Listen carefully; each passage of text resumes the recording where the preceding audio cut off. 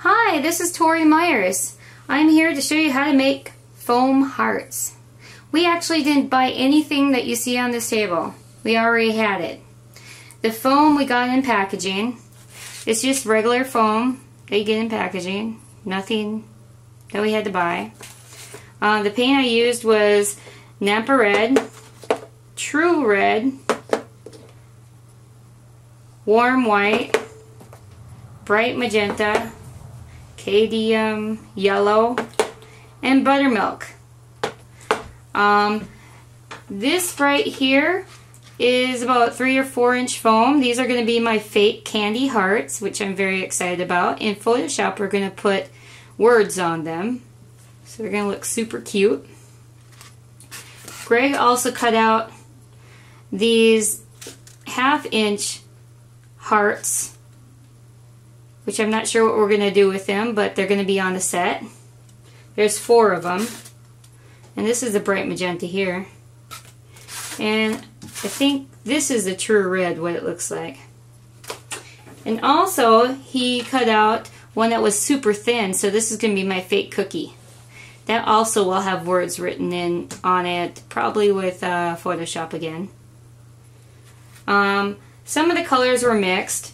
This is the bright magenta with a little bit of white, just to make it lighter pink, of course. That's pretty simple to understand. This is the brush I used for my frosting, and all I did was to make frosting like Mama did. Put in your paint, you know, just kind of messy. I'm a little bit messy anyways. You just go down like this, really simple, because it's supposed to be messy. It's supposed to look like frosting, right? Nothing exact. Okay, I'll put that back down. And then this fat brush, oh, here, I'll show you the mixture for this color. I know it looks kind of like skin, but I think it's going to look nice with my pinks. So that's why I chose that. I took a bunch of this, and just a little bit, well, less than half as much as the buttermilk. This is the buttermilk I started with. And now I'm using the Cadmium Yellow. Just a little bit. You don't need too much of it. And then I did put a little bit of this magenta in it, but I don't know if it's really that necessary. Oh shoot, I think I put too much. Anyways, you just mix it up. See, it's so easy. Just keep on mixing it until you get a color that you like, or you can stand. And if it's too orange, which that did turn out too orange, I just put more yellow in it.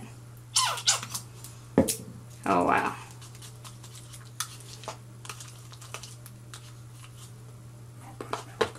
Huh? Buttermilk? Let's put some buttermilk in there. I think I'm going to have tons of this color paint now. Woo! Okay, I might have to redo that. But anyways, you just go on top of it like that. And I used less paint. Now it's got a ton of paint. And then on the sides, what I used was this bristle brush, because it works really good getting in the holes. Oh, this is messy.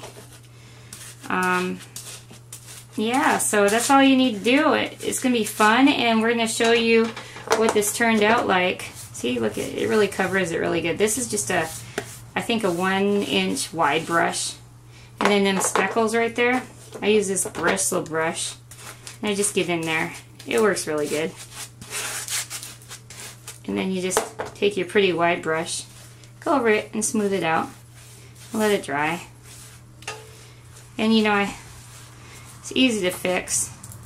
But I hope this helps people with making their foam hearts. Greg, by the way, Greg used a foam cutter. We have a wire foam cutter to cut out all the hearts.